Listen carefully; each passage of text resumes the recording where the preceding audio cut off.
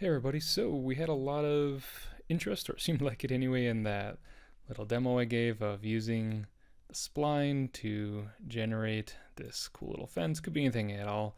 Within my case, I created a bunch of fun props in Polysketch and thought you might want to see how I created those and also how I set up the spline, including things like how to use the super duper cool new spline components. In this case, I'm using instantiate and all their nice little randomization effects. Like here I can really easily set how exactly those arrows are being laid out and the rotation, etc. All that on these. So I'll go through and pretty much walk through all the steps, including building the parts for this in Polysketch. Hope you enjoy that. It's a neat little tool for building simple low poly prototypey meshes, and then bringing it into Unity, setting up the whole spline business here. So sounds good, I hope. See you over there in Polysketch to start. Okay, so starting with the rocks, I've actually built most of them here, but I'll just show you one of the easier ones or better ones I think I did. I usually start sort of drawing out the base, extruding it upward, and then kind of go around and just real organically cut in chunks and add little sections. So I'll use just that regular draw tool, sketching, it's really the only tool in the app, I guess. So sketching all these little chunks, kind of move things around real quick and easy. I'll probably say this too much during the recording, but this is what I really enjoy and love about using the app is I just, in VR, you can reach in and just grab and move things around or draw these little lines in and connect things up. There's no need to think about the whole mess like you would with a mouse, keyboard, and coordinate axis and whatnot. So anyway, just rocks are more difficult than you might imagine, but kind of go in there and keep cutting till you feel like you've got like the faces and facets ready. I find it really helps to look at some reference images first. We need a way to make those visible in the app. Anyway, keep doing that, work at it. As you can see here, I'm just kind of jumping around and adding pieces on and off until I feel like it's ready, and this looks pretty good. So I will, well, I guess tweak a few more bits and make sure it matches the others. Yay, it's good.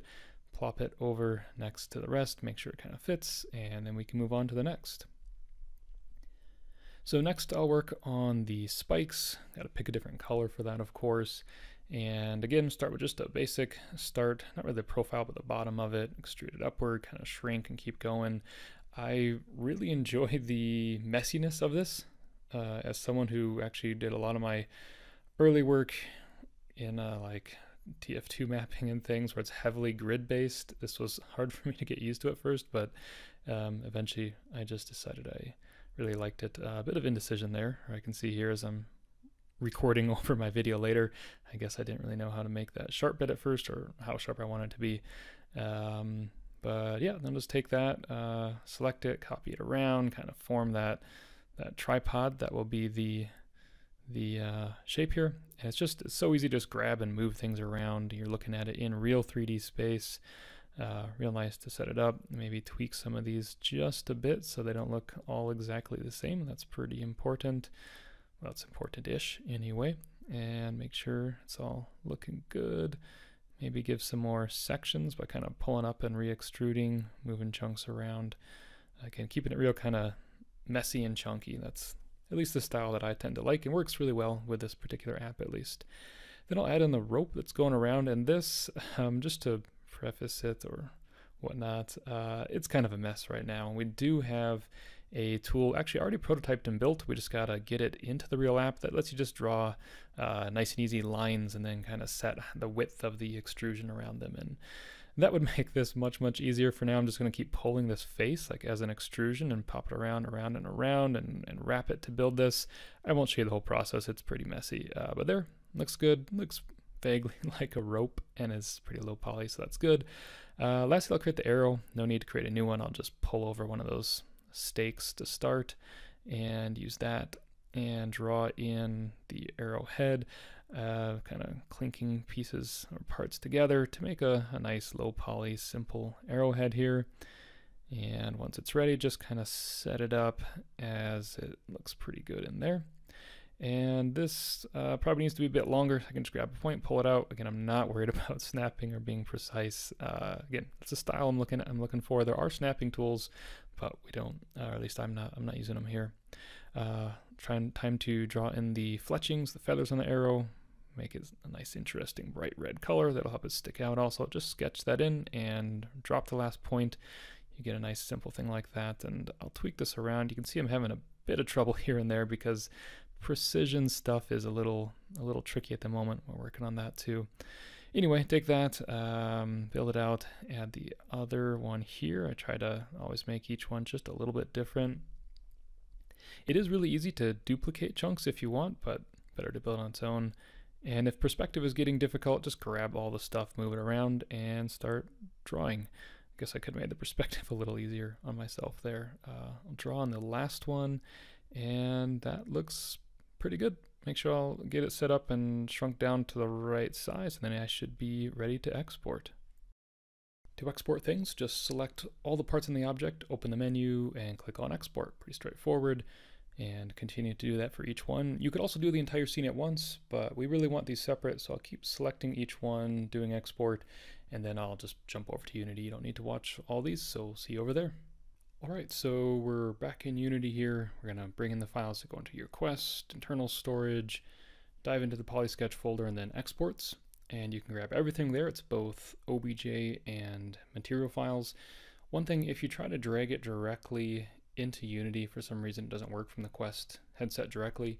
So you'll want to open your folder, whatever it is, up in your File Explorer, dig into that, and then drag drop from File Explorer to File Explorer, and that for some reason that works fine.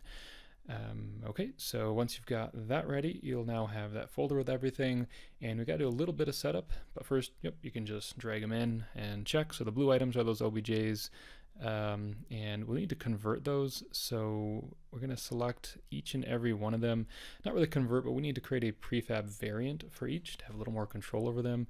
Right click and go to create, and then prefab variant, not prefab variant itself. There's a difference in this case, different tutorial, and that's just a good idea always to do whenever you're working with imported meshes, just to have a bit more control and make sure you can always get back to the original if you need to later. Anyway, there's a variant. It looks exactly the same as the OBJ, but that's going to allow us to get started here. So first thing I'll do is create just a ground plane so I have something I can see a little better, and drop that in.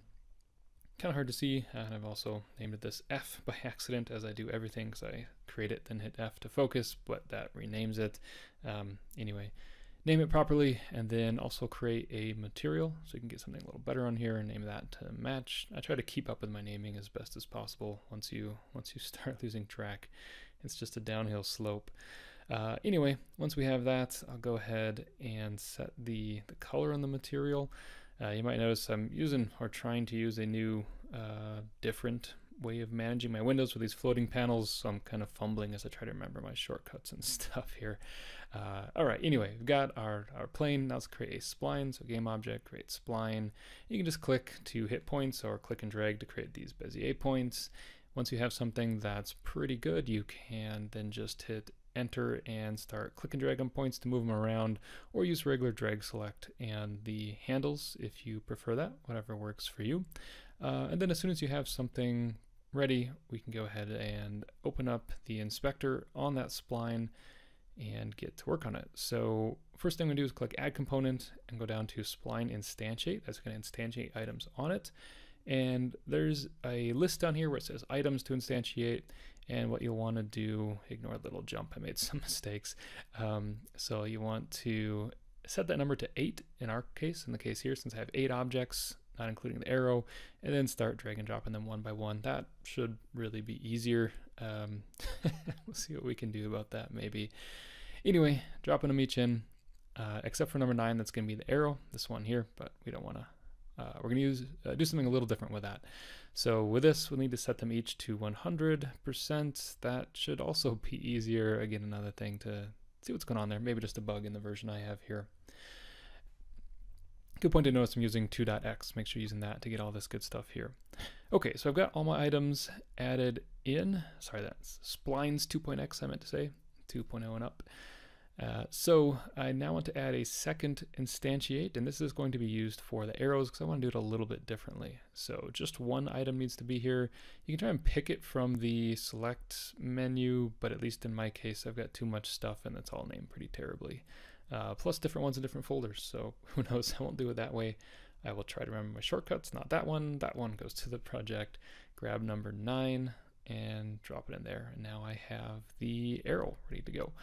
So I can use a position offset on this, just so actually to take a little better look in here, you can see it's being spawned right exactly on the line, but I actually want this. So I want to offset it on the x-axis, and I can drag this around to get a pretty good idea of what I want.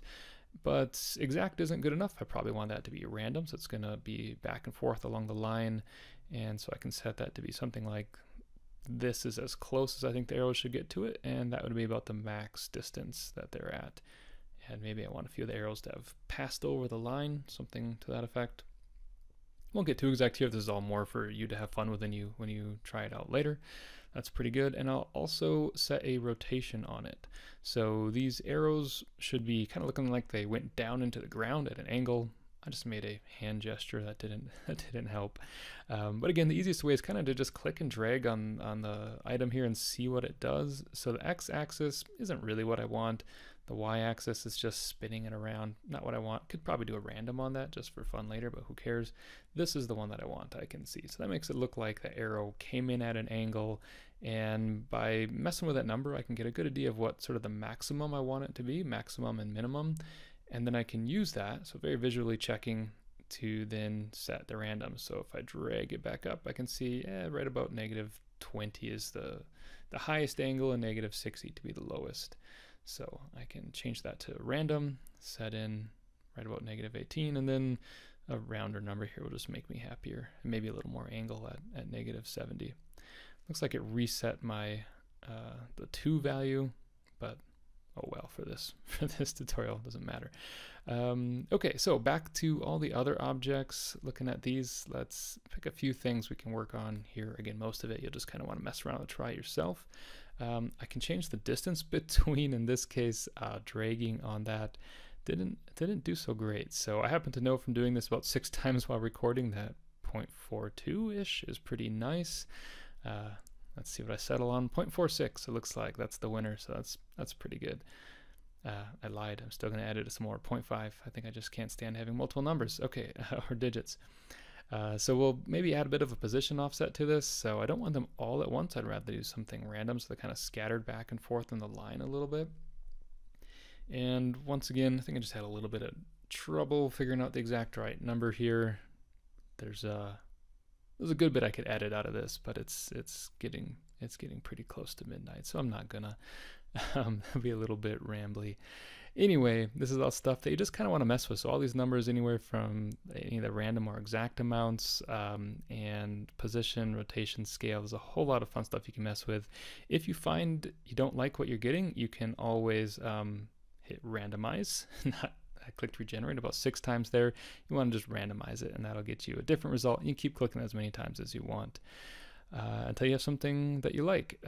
Maybe add some rotation offsets. While I watch myself work, this is a good time to mention all of this stuff can be modified in-game as well. So it's just a regular component. If you wanted to have it randomly spawn and generate and randomize all that good stuff in-game, you definitely can. Okay, so that is it for this quick look at the spline. One thing I wanted to note is while you have it selected, you can get all these crazy gizmos on it if you want that. And those can be toggled with the gizmos menu. It might help you while you're setting up the randomizations, especially on rotation. It'll help you a bit more. So you can see it really nicely updates as you modify the spline itself, and you can keep adding more instantiate components if you have more custom stuff to add, or keep working on the ones you already have, and get something pretty nice looking right away. So hope everyone enjoyed this. I had a lot of fun making it, and I guess we'll see you in the next one. Let us know how you like using this.